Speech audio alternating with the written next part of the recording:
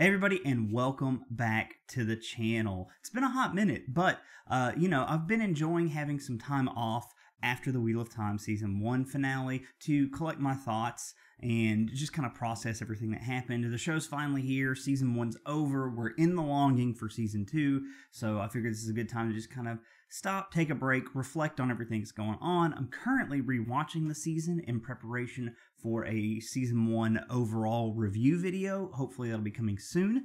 We'll see how that keeps going. But anyway, let's go ahead and jump back into the swing of things with yet another Wheel of Time Metal reaction video. Today's video is brought to us by a band called Eons Enthroned. They are a power metal band featuring now Sozos Michael, who is the replacement singer for Gloryhammer. So yeah, these guys are, I think they're going to blow up given who their singer is. So yeah, this is pretty crazy. Anyway, one of their members is in my Discord server, and he has turned me on to a single they've just released, or a new video, entitled Veins of Gold. Now, full disclosure, I've listened to a few of their songs, and I've already bought this album, but I have not listened to this one. So this is going to be raw, fresh reaction here with all of you. So let's just kind of kick back, relax, and get into this together. So hard, it's getting hard to breathe. It's got that nice ballad sound right here at the beginning. Like it. Under the weight of destiny. Why wasn't it enough to fall and learn to rise? To forge myself such a great vocalist. a little harder every time. Have I prepared myself for death just to relieve it all again? When will it end? So Loving it. what is destiny's demand? Getting some Dream Theater vibes, like Metropolis Part 2. A sacrifice to save a land. Why must this all fall on one man? Shouting to the sky from this high mountain peak, a dying world below. How much will they be forced to bleed? No answer back, just storm winds blowing cold, just dark and twisting clouds like great leviathans of old. And if this is the fate of life, to fight and die again and fade to time. All right, I just want to stop right here and just comment that I really like this kind of ballad intro that they're doing here. I think it fits thematically overall with what's happening with Rand in Veins of Gold. And yeah, this is just kind of, they're really trying to capture, I think, that internal struggle that's happening in that chapter. I mean, it's one of the best chapters of the entire series. So putting your own musical spin to that is no easy endeavor. And I think so far we're only a minute and 44 into the song, but I think that they are already doing a really good job. Why then try? So There we go. is destiny's demand? A burning sword or a shell telling hand? A sacrifice to save a land? Why must this all fall on one man? Yeah, guitar solo.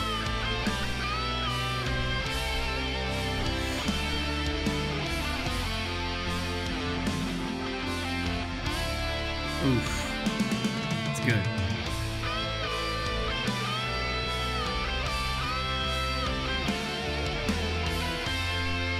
The tone and production is really good. And I mean, I'm pretty sure these guys are doing it self-produced, so that's really impressive. now we're getting to the metal.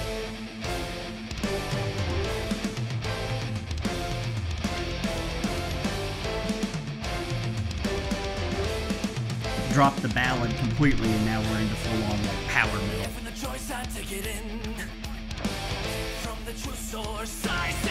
Yes. Inside I feel the power, a storm of light inside his veins. Innocentness, not embrace. This is awesome.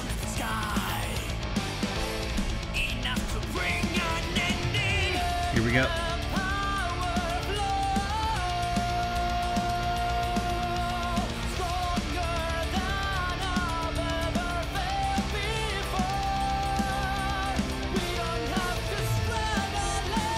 Oof. That's awesome. That's so good.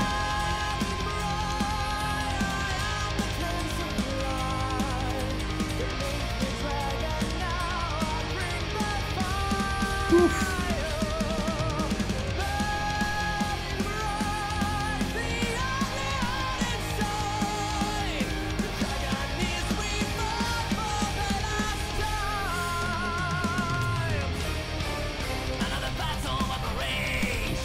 Gotta put the steak face on now.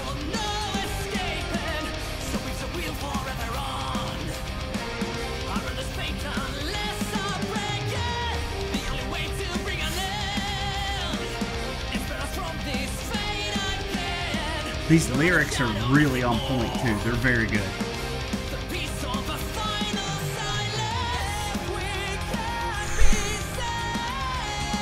God, I mean, there's a reason he got picked for Glory Hammer, and I think that's fully on display in this song.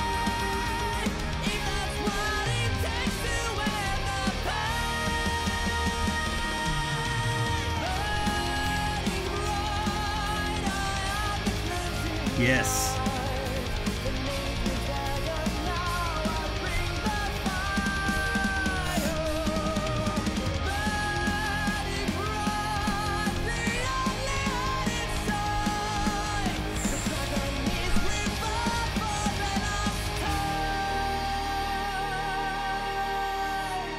I just want to stop right here and comment on like the last like 3.5 minutes we just got through. Oh boy, that is intense. I really like it. First off, I mean, full disclosure, I think most of y'all know this. I'm a huge power metal fan and nerd, so this is already ticking like all of the boxes for that. And just it's even better because their production quality for this is all like self-produced. I'm assuming. I'm not sure if they've sent this off to be done professionally or if they're doing it themselves, but I'll get that info and let you know. But it's very good quality. It is. I mean, self-production, if you do it by yourself, runs the danger of sounding self-produced. Which, if you're going for that, totally understand. That's an aesthetic all on its own. But in power metal, typically you're going for as clean of a sound as possible because there's a lot of technical skill on display in terms of like the composition and then how that's executed in the musicianship and so on and so forth. So the fact that they've got this production this clean is just phenomenal. I'm digging it. Also, the guitar tones, not over the top, not overdone, fits in perfectly in the mix. Y'all know I'm a guitar player, I'm a nerd, so absolutely loving how everything is sitting so far. It's just the other problem with power metal typically is that it runs the danger of sounding too thin because it is very melodic and treble heavy, and I think they've avoided this trap here, to be completely honest. The mix sounds really well balanced. And I'm just, everything about this so far is fantastic. Now, getting into the actual like compositions we've heard so far, they're doing a lot of very power metal-y kind of tropey things in terms of the composition, which is not a bad thing. But if you're not used to listening to power metal, it takes a lot of elements from classical music in regards, so you'll find some harmonic structures that are very similar to the ways classical music will make moves in their intervals, and so on and so forth. So yeah, it's just they're adding those little flourishes in,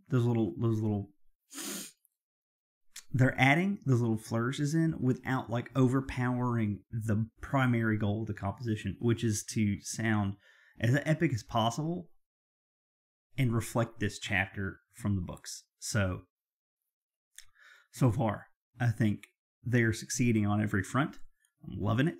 And the lyrics, by the way, it is really easy when you write songs based upon existing fantasy works to have them come off super cheesy, right? I think everyone's heard some songs like that before.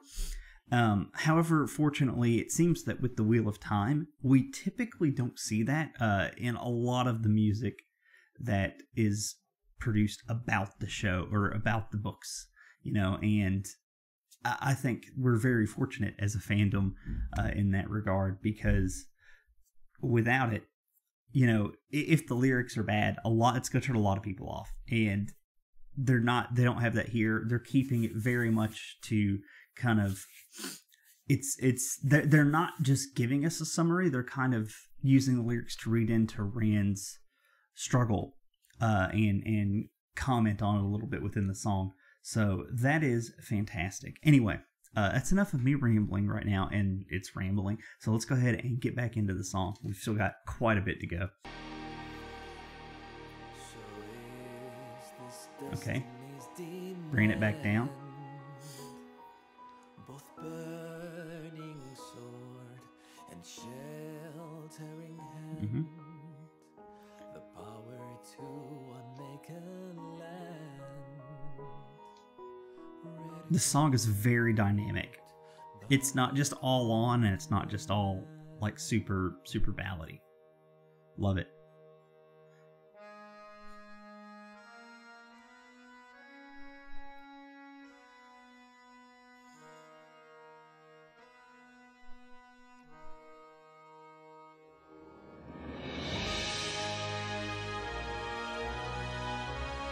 Here's the orchestral part, which is... You want a way to hook me in a song? Have an orchestral part.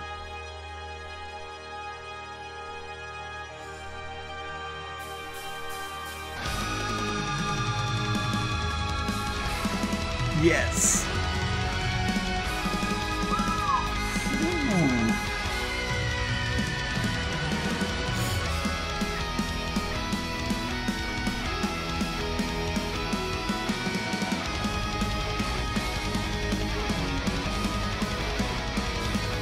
Also, just have dueling guitar solos. That's another way to really hook me into the song. And extra points for BC Rich.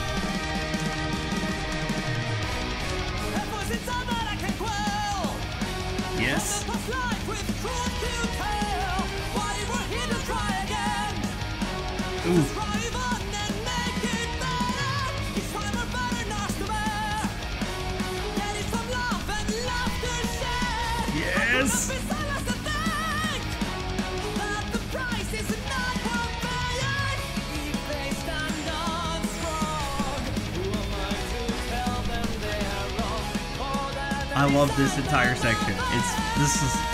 This is me. This is like my personality almost.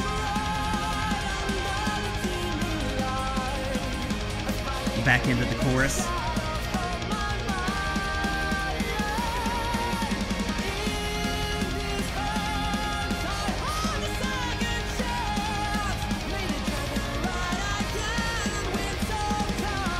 Yes, yes. I love that they worked that line.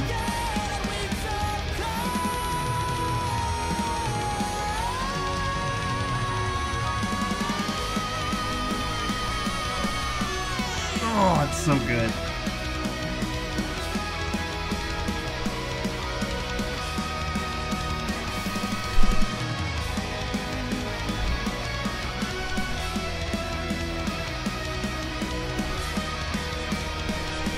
Yeah.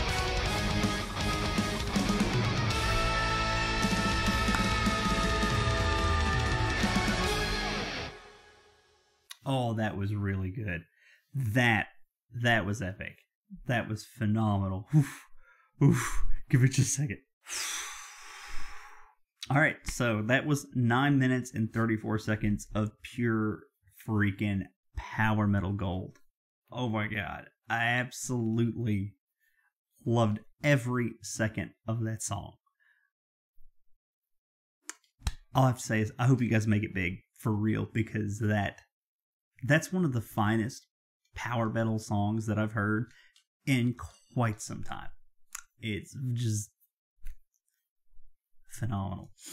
After my own heart too with the subject matter. So I clearly am already predisposed to like the song because it is about the Wheel of Time, but I mean, if the underlying music was not to my liking, then I wouldn't be as ecstatic about it.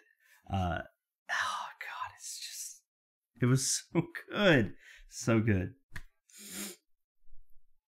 Oh, that ending, just where perfectly captured Rand's epiphany on Dragonmount.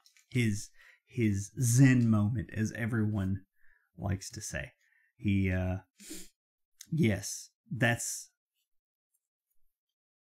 I'm going to reread that chapter and listen to this song. I hope one thing, because it would be kind of hard, and I loved the vocals, but it would be kind of hard to read the chapter while the vocals are going on. So I would implore them to release an instrumental version so folks can read the chapter along with the song. I think that would be really cool, but don't take that as like, oh, I love the vocals.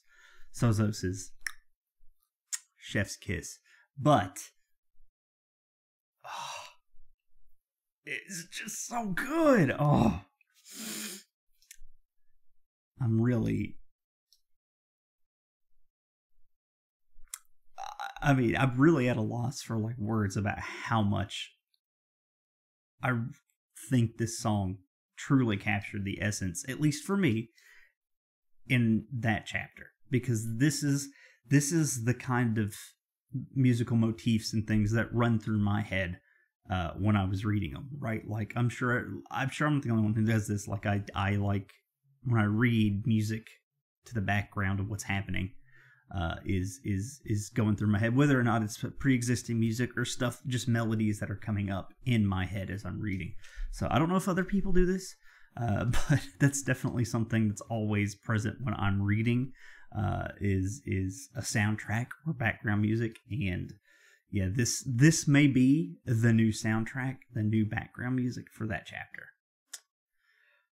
Anyway, I hope everyone has enjoyed this video as much as I enjoyed sitting here listening to Veins of Gold for the first time by Eons Enthroned.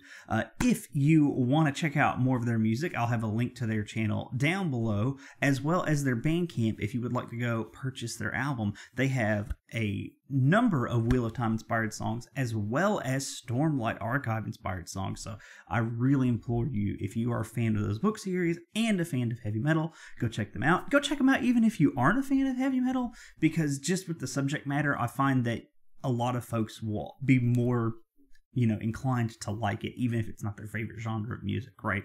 So anyway, this has been a fantastic little outing here to get back into the swing of the channel. I really appreciate it if you stuck with me to the end here. If you want to support what I do here, check the Patreon down in the link below. Follow me on social media at Twitter and Instagram at RedHandBard. Check out my Facebook page, The Bard of the Red Hand. And if you want to come chat with me about heavy metal and the Wheel of Time, I'll have a link to the Discord server down in the comments below, or down in the description below, not comments. As always, thanks for watching, and I will see you all next time.